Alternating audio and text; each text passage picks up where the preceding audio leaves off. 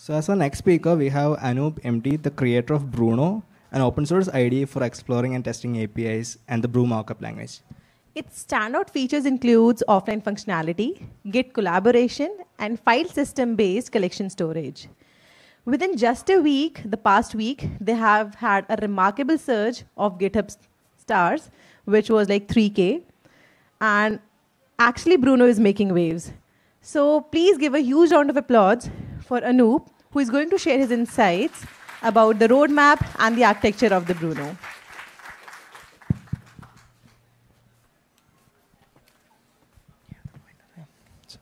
Check. I think this is.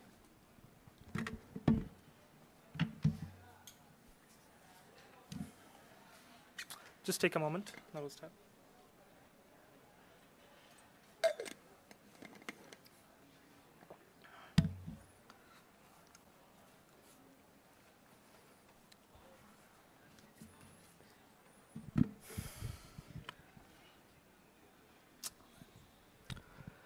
Students, engineers, and open source enthusiasts, welcome to Bruno, the API client of the future. Hello, I'm Anup. I'm the creator of Bruno. I have a day job as a tech lead at Better Place. I'm also the co-founder of a company called Salonify. We make software for salons and spas. So what is Bruno, right?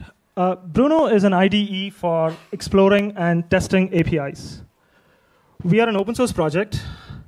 We store your collections as files. We use Git for collaboration. You can use Git. And the software is fully offline, meaning there is no server component in Bruno. And there is no plans for Cloud Sync at all.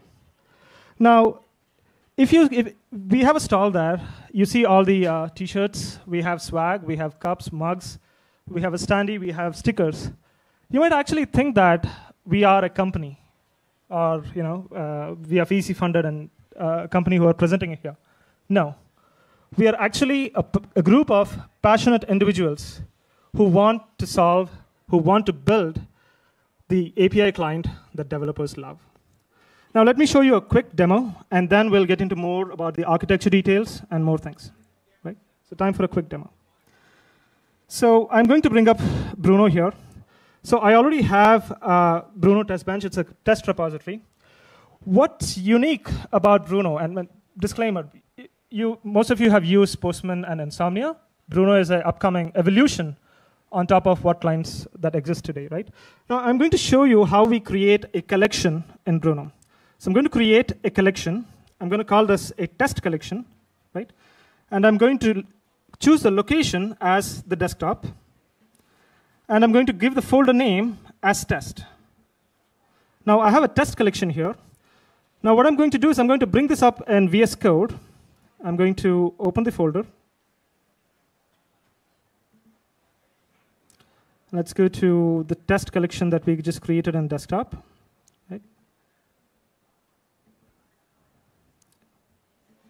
OK, so actually there's nothing in the test folder. It's just a bruno.json file. Now what I'll do is I'll go back to Bruno, and I'll quickly create a request. I'm just going to create a new request.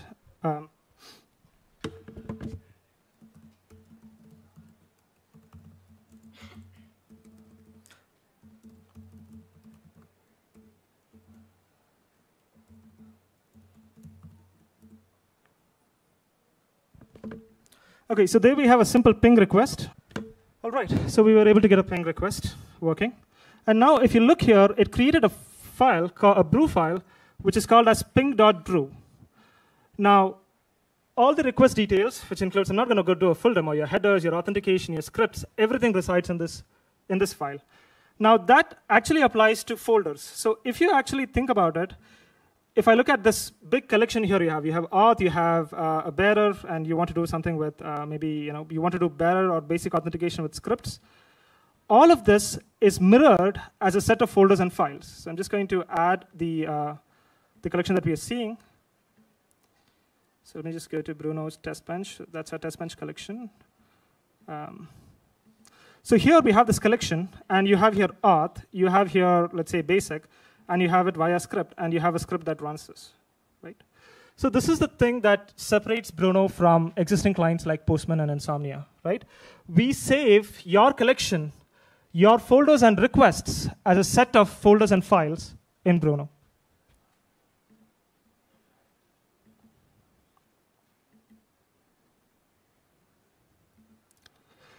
Now, I would not be here if something crazy didn't happen on September 28th, right? I've been working on this project for 2 years. And it took us 2 years to go from 0 to 500. And then in the next 10 days, we went from 500 to 5,000. And then today, we are at 7,000 GitHub stars. Right? Now, what changed?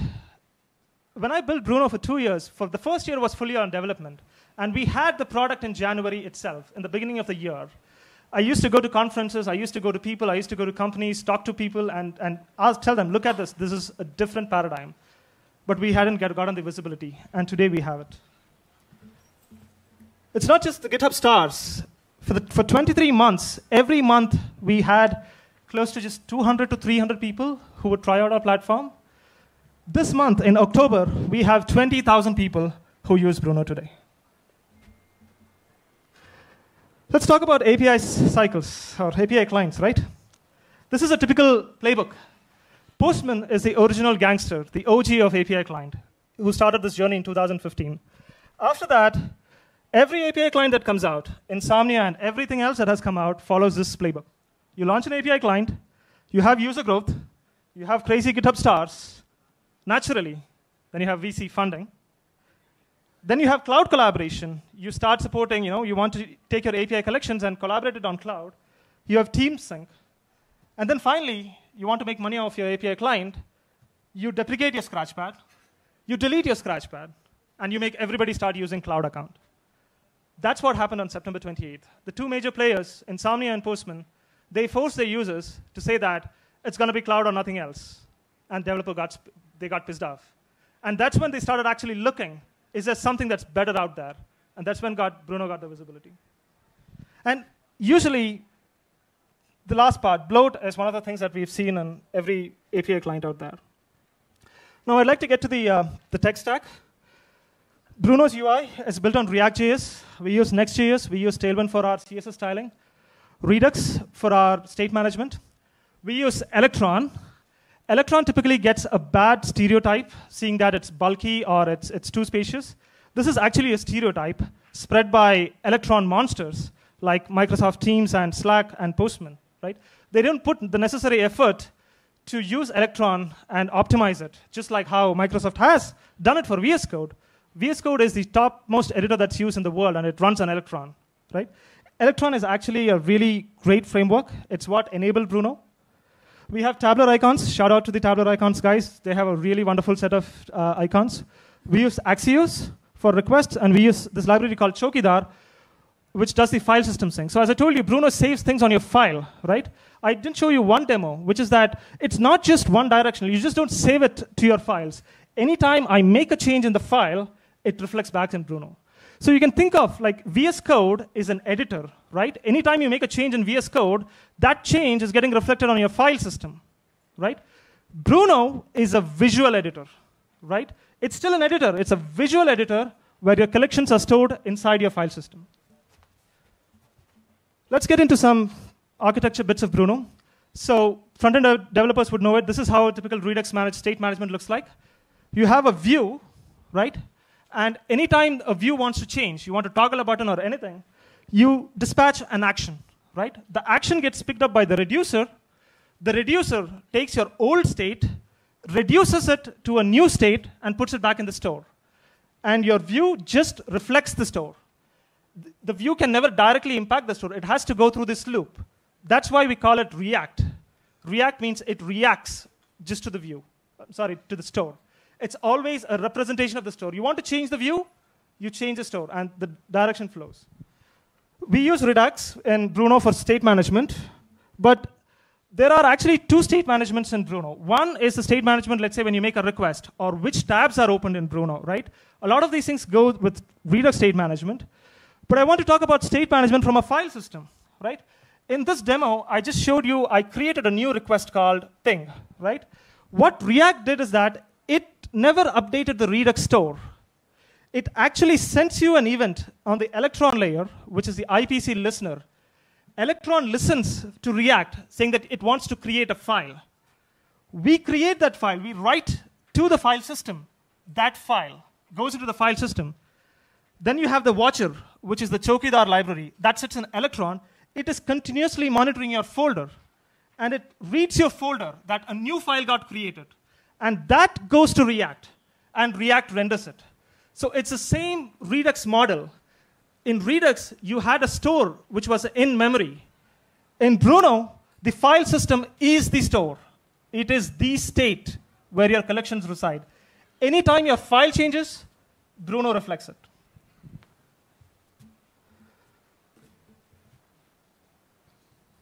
Let's move on to DSL abstraction.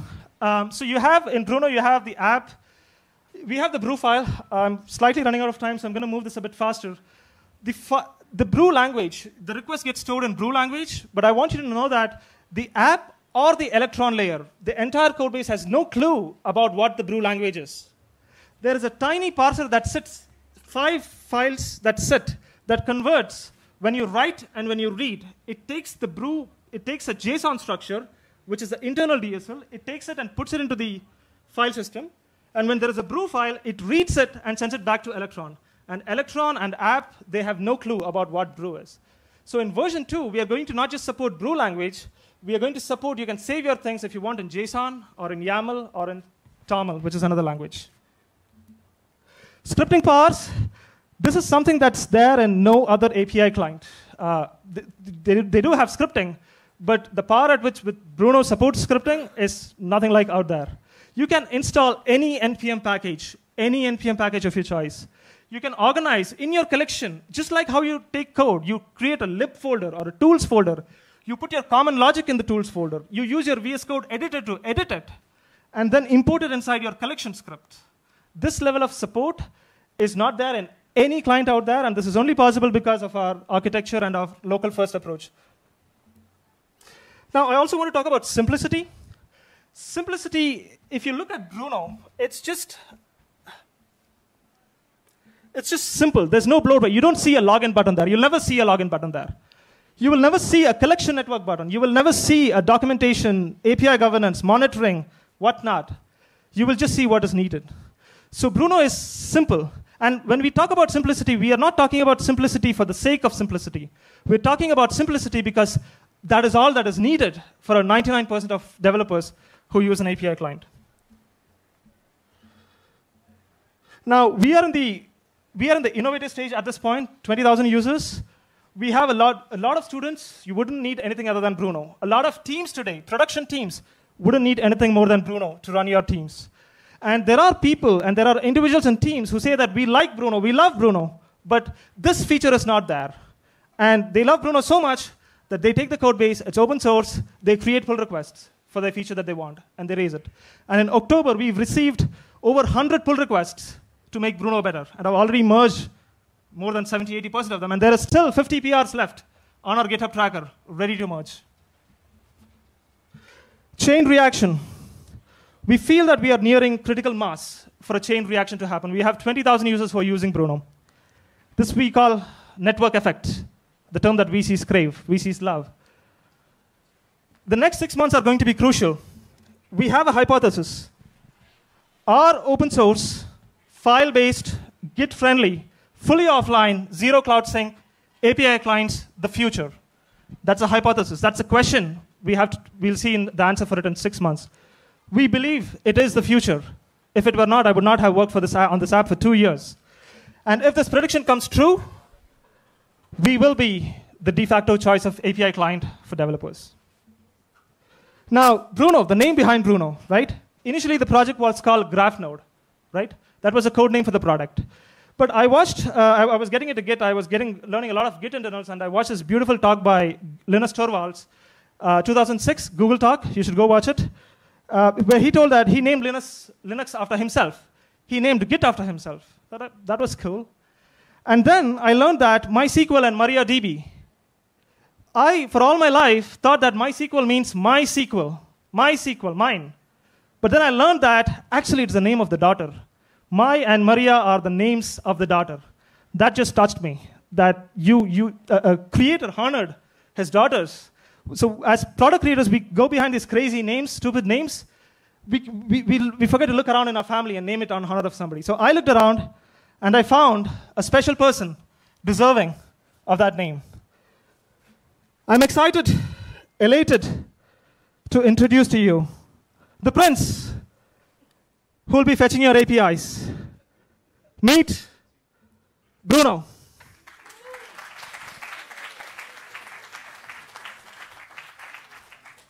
You see the logo, the name, and the face?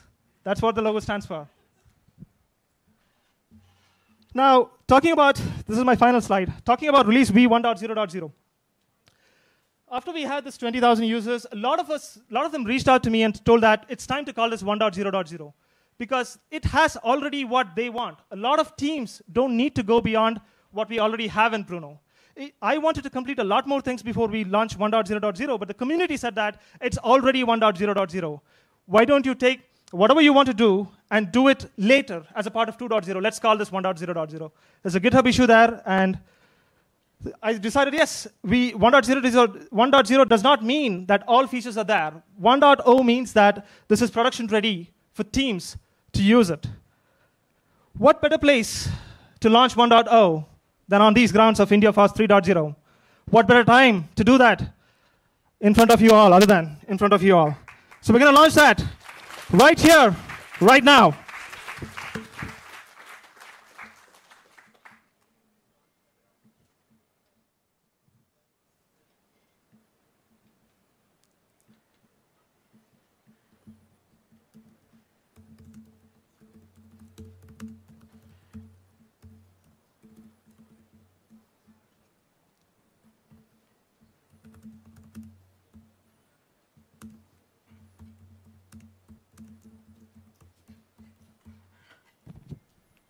It's 2 years in the making. This is the time.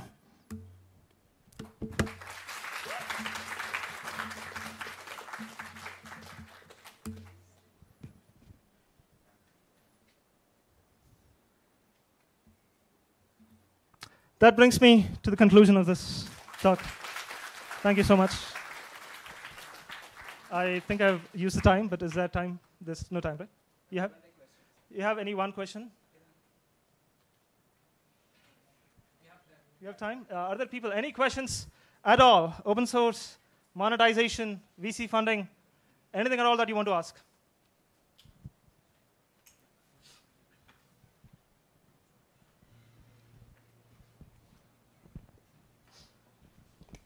Okay, person that has a question.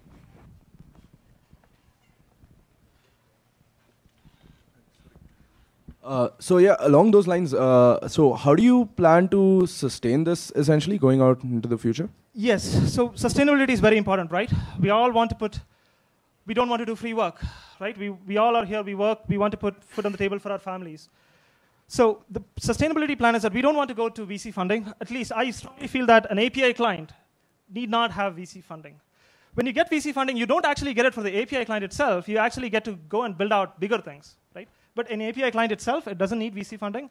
In terms of sustainability and making sure that there is enough incentives for a creator, we plan to have a professional golden edition plan where we are trying to find the right balance which works for the community and for the creators, right?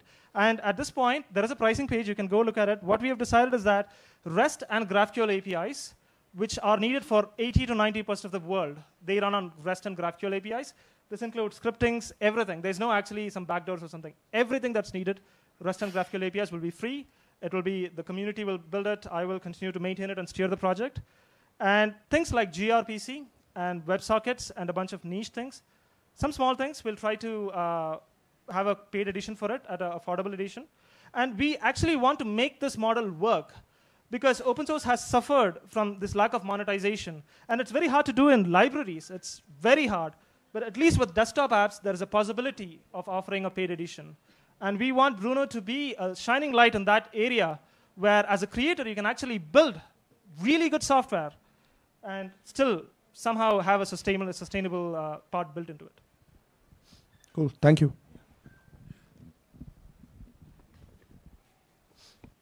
Any other questions? The person there has a question. You have a question? No. Anybody else?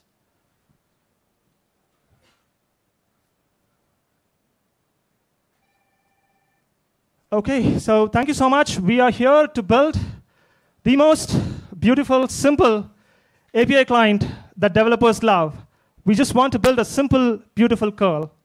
And I hope you join us in the journey. And we have a stall there, so if you want to come around, chat with us, talk about anything and everything, please come to our stall. Thank you so much. Thank you, Anup, for sharing your story about Bruno.